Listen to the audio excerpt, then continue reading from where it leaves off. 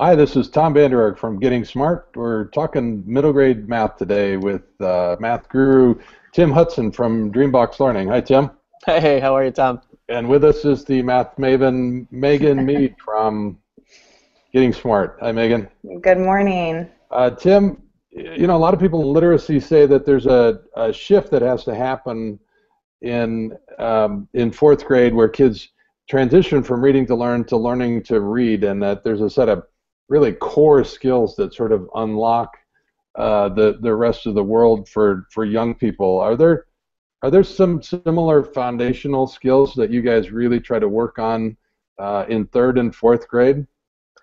Yeah, we consider like algebraic reasoning, which everyone talks about Algebra 1 as a gatekeeper, a break point. Success in Algebra 1 so correlated with what students do beyond that.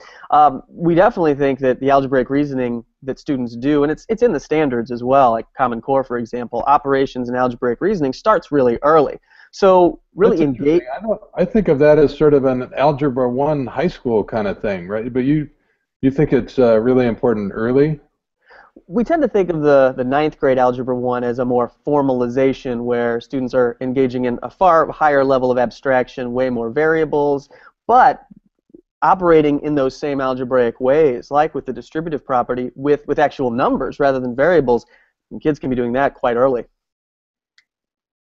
Yeah, I guess one other thing I'd say about that breakpoint in literacy is there is a certain point where you have to understand the number system, and then you go on to sort of use the number system to model things and complexity, whether statistics or in physics. So there's kind of a breakpoint there, I suppose, but you really deeply need to understand the number system. When I think of intermediate and middle grades and the really key skills that get kids ready for success in high school, I think of fractions.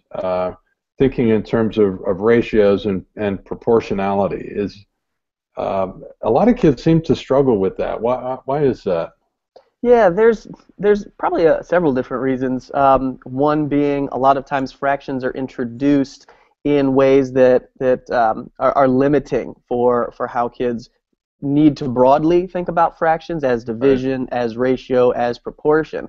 Like when you start off by saying here's 4 squares and 2 are blue and 2 are red, and then you start talking about, oh well, 2 out of 4, that's a fraction.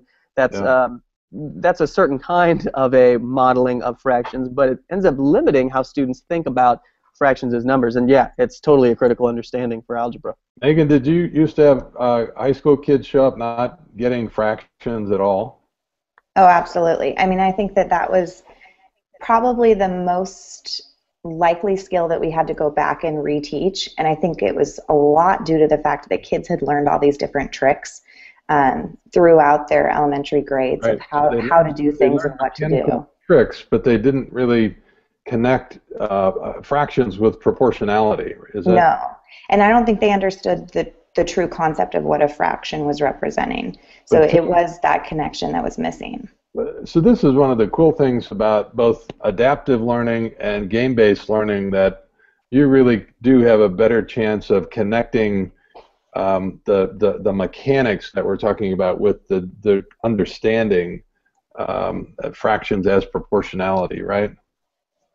Yeah, and there's also a great opportunity with sort of nonlinear sequencing where students can be engaging with fractional ideas in all of those different contexts and with all of those different models in order to develop a more robust understanding rather than a narrow one. Like a similar thing that happens frequently in Algebra 1 is the first 2 months of Algebra 1 are spent on linear relationships, and kids get so locked into the idea of linear y equals mx plus b that by the time you move on to exponentials, quadratics, it's really hard for kids to break free of that idea that everything's a line.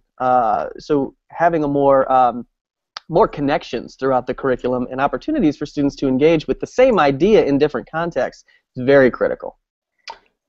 Jason Zimba, one of the key authors of the Common Core Math Standards, read a blog on Getting Smart this week, and he said it was really important to ensure that a majority of students spend the majority of their time on a set of power standards. Do you also see it that way, that there's a set of core concepts and you really do want focus time and attention on those? Yeah, and that's actually how DreamBox was designed from the very beginning. When DreamBox first was released, it was only for K2 because we knew we needed to start very early. And at the Right. time, the Common Core hadn't been written, hadn't been drafted, and we used the NCTM focal points. And so you see that same idea that there are at every grade level. There's pretty general consensus of what the important ideas in mathematics are developmentally. I say grade level, but of course, the ideas, depending on the age of the student, are sort of separate from that. But yeah, we've always focused on like the major clusters that are listed in the Common Core, were highlighted in the focal points. You're working on content for intermediate grades and thinking about the middle grades. How do you think about middle grade kids being different than the primary kids that you started serving? How are their brains different? Yeah. How do you think about instructional design differently for them? So yeah, it's an excellent question. Something that we talk about all the time on our team. One of the main things that is interesting is, we have virtual manipulatives. So we've taken things like a math rack, like a 10-frame, and we've not only digitized them in DreamBox, but we've also empowered them with the kind of adaptivity that our platform offers. And we have lessons written by teachers, so we can ask kids different questions, better questions, higher order thinking tasks than you could have asked previously with those manipulatives. Now, a six-year-old will play with a math rack and kind of feel like it's a game.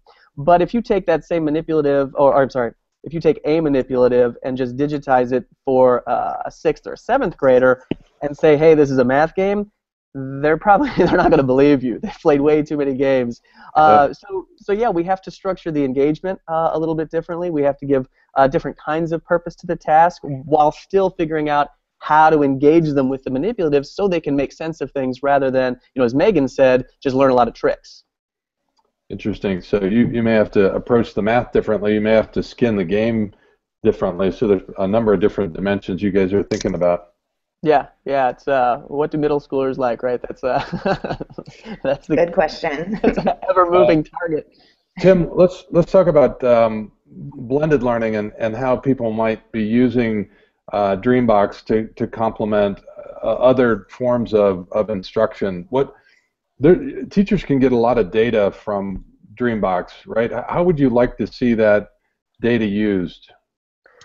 Always, in the best interest of the student. I think what blended learning sort of provides and what DreamBox and other software can provide is information the teacher might not otherwise have. For example, if students are able to compose numbers optimally. If you think about our place value system, it is an optimal, you could write 49 as 20 plus 10 plus 10 plus 9, but we write it as 4 10s, and I mean, it's an efficiency sort of thing, and that's what mathematicians work for. They look for optimal solution paths. So we can provide that sort of data to teachers to give them insight into students thinking more deeply. I think on a more practical level, the struggle teachers have, and people have written on this quite extensively, is there's a broader range of diverse learners in today's classrooms. Right. You've got a 4th grade, a 5th grade, a 6th grade classroom. Gosh, by the time you get to middle school, sometimes students are still working on 3rd grade content. Right. So with DreamBox, we actually provide they have adaptivity for teachers to trust that DreamBox will be engaging students where they need, and then providing that information to say, hey, they're making progress in 3rd grade standards, 4th grade standards. We had one 7th grade student using DreamBox over this past year, who was at the 1st grade level, really, and the math coordinator called me up to say, this student was able to finish the 1st grade curriculum in about 8 hours, and that's a key gap thing. It's less about the time and more about the rigor in our lessons to know that they really are deeply understanding those 1st grade things. So do some schools use the data from DreamBox to help small group instruction that might supplement it so that kids have more of a coherent math program? Yeah, that's one of the reports that we developed last year based on a lot of feedback we got from teachers, great ideas, was a teacher can pick a particular Common Core standard and with a single mouse click see which students in their class have completed that in DreamBox with proficiency, that they know it, which students are currently working on it and sort of how far along they are, and then which students haven't even gotten there yet in DreamBox. So, if you're teaching, let's see, if you're teaching ratios and proportions next week, you can go see which students already have some insights and some understanding there. that DreamBox has collected evidence of. And sometimes I think that means, setting up some sort of rotational model, some small group work, so a teacher can manage that in the classroom. But I think other times it can actually just be used in the back of the teacher's mind to say, you know what, tomorrow, and this is something Jason Zimba wrote in that article, tomorrow we need this whole class to be together working on this problem, thinking about this. It doesn't matter if you're working on 8th and 9th grade math or if you're working on 1st and 2nd grade math. It's an accessible task that's worth discussing as a community of mathematicians. That's cool. I wanted your opinion on that. I thought that was interesting that he said on a regular basis the whole class could work on a well-designed, carefully sequenced problem. It sounds like a lesson from Japan.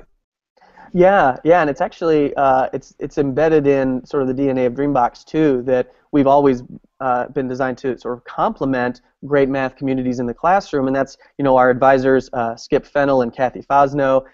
Kathy Fosno has a ton of resources that would likely be considered sort of along the lines of the Japanese model, sort of in a comparable way, to say she's developing communities of mathematicians who engage each other, who tackle rich problems that have ambiguity, that have a lot of noise, where students have to think mathematically to sort through that noise, and really strengthen each other's ideas through rich conversation and proving your point in a critical community, which is exactly what mathematicians do.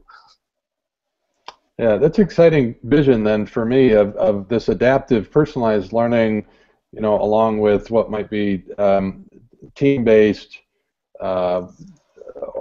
authentic instruction around a real-world problem, and the combination of those two seems like it could be really powerful.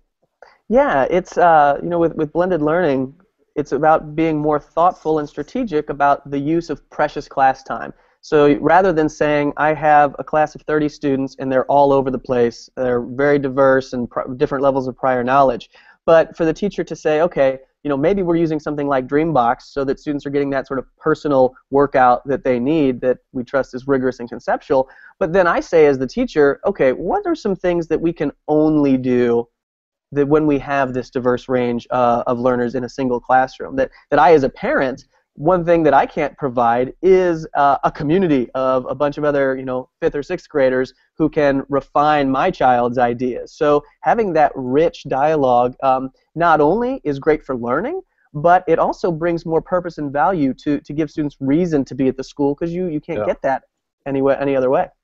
Tim, I want to go. Oh, go ahead, Megan.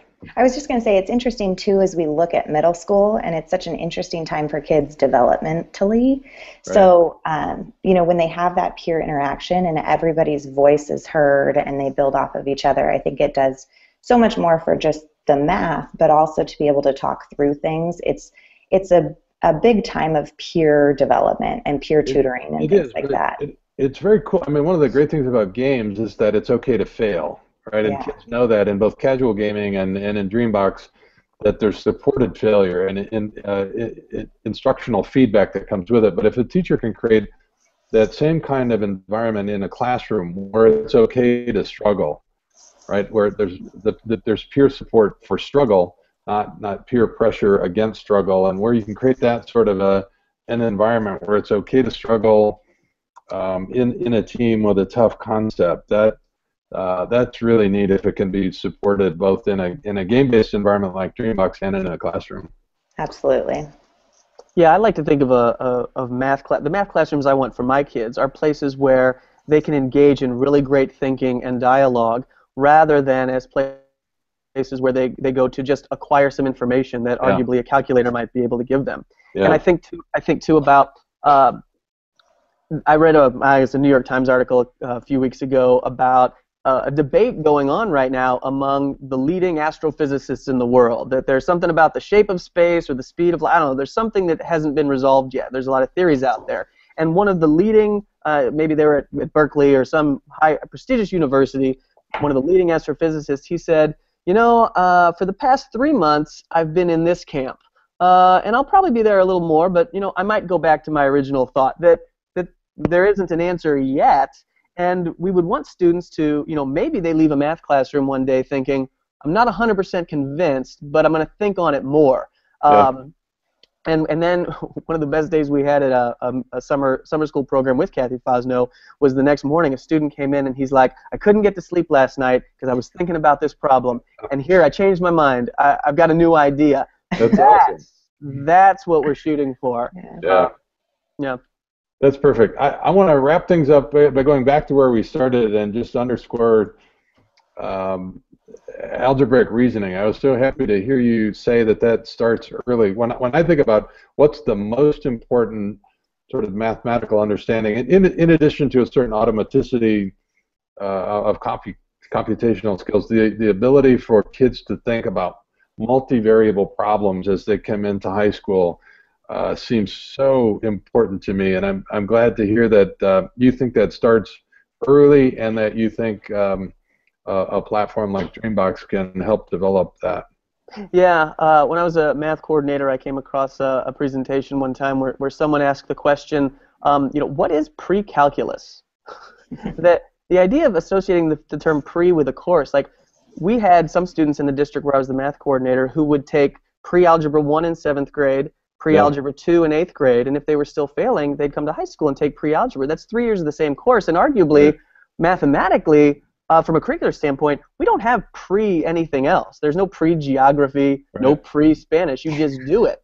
And in DreamBox, we engage students in algebraic reasoning rather than, that course was more designed as you need these skills before you can do this rigorous thinking. And I think we have plenty of experience in student performance data. Talk to any adult who didn't like algebra. And that idea that you're not ready for great thinking until you have some skills, I think is problematic for learners. Yeah. That's great. It's been great to talk about math with Tim Hudson from DreamBox. Thank you, Tim. Hey, thanks, Tom. It's been fun. Thanks, Megan. Thanks, Megan. Tim.